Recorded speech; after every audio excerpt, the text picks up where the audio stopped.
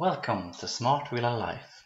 Here we talk about smart, convenient home automation.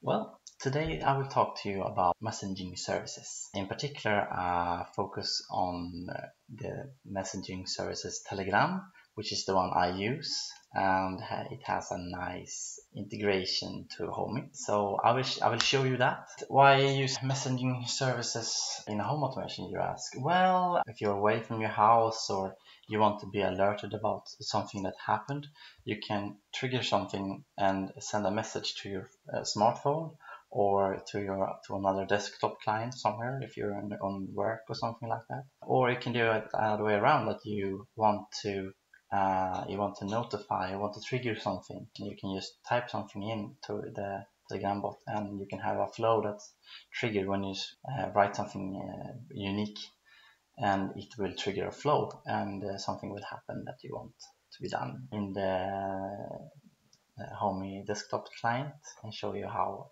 I have done. It's just I have used it for very many things and I use it in very many flows, but I will show you some of my examples. Here I will log in to my account in my Homey desktop client, and it shows the Homey, and I will show settings, and here are all the apps that I have installed. Here it is. Telegram bot needs to be here for you to utilize Telegram bot, and how you do that is very simple. You basically go to apps.atom.com and you log in with your account, the same account that you have logged in on your Homey, and just press install and it will receive a GIF animation and it installs.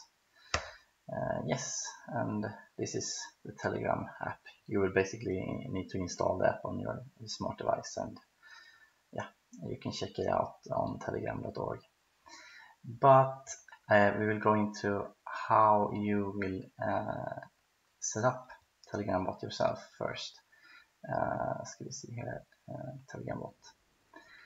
Here, if you go into Telegram bot in this left pane, you can see that you need to do some things. There's a very casual option or a more advanced option. You can make your own bot basically and connect this Telegram bot to it, or you can use the default one. It's up to you basically what you want to do. If you want to do the default one, they simply do you type this one, which is a connection string that you just paste into your Telegram basically, and it will identify you to your Telegram account. Then you will simply just have access to posting and such to your home automation. So that's very simple, and you can try by sending a ping and pong. If you want to do more advanced and create a new bot, you have basic instructions here. I have never considered doing it since I have no issues with just using the default one. Yes, let's go into flows. I will take an example of get notify no action. It's a flow where prior to this flow that I have the Homey has asked me a question on using the Homey bot, Telegram bot, and it posed me a question and I'm expected to answer. And if I write something that is exactly no, the message is attached here, and if this message that I have sent is no, a lot of things is triggered. So basically and then it tells me back, okay, guests are over, thank you, and yeah, it's posted to the log and so on. This basically reacts to if I typed something specifically and sent to the Homey.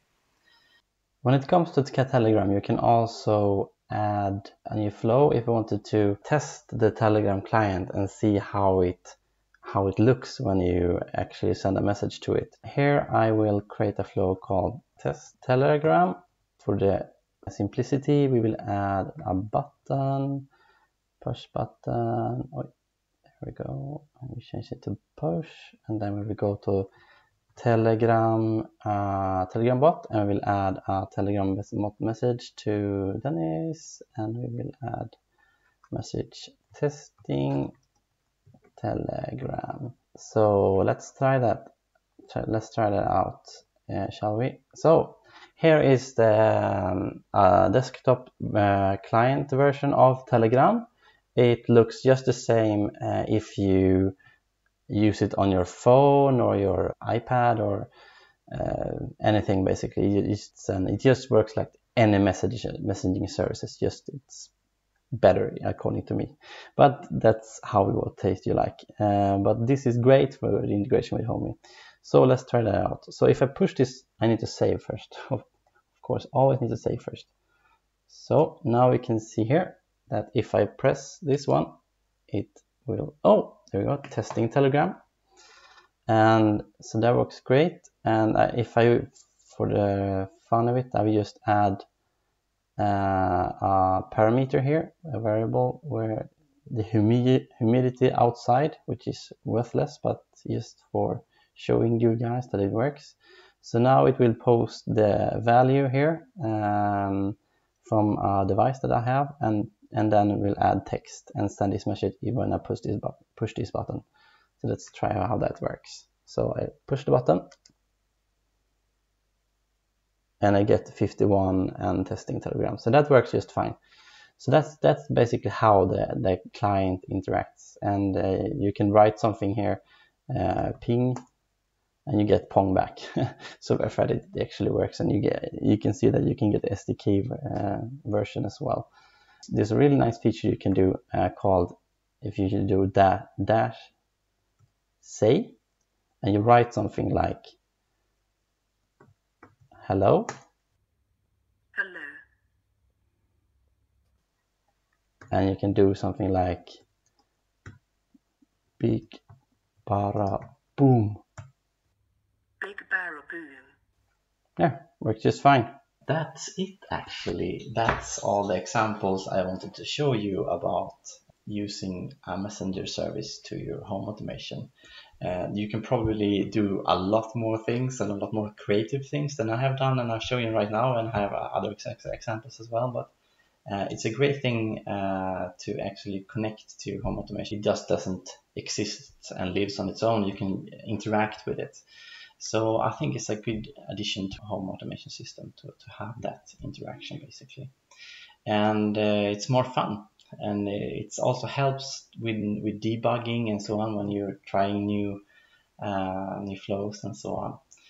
So that's that for today. In my next video I will go in more depth describing this Homey desktop client. I will show you in more detail how it works and how you can do and what different feature it is.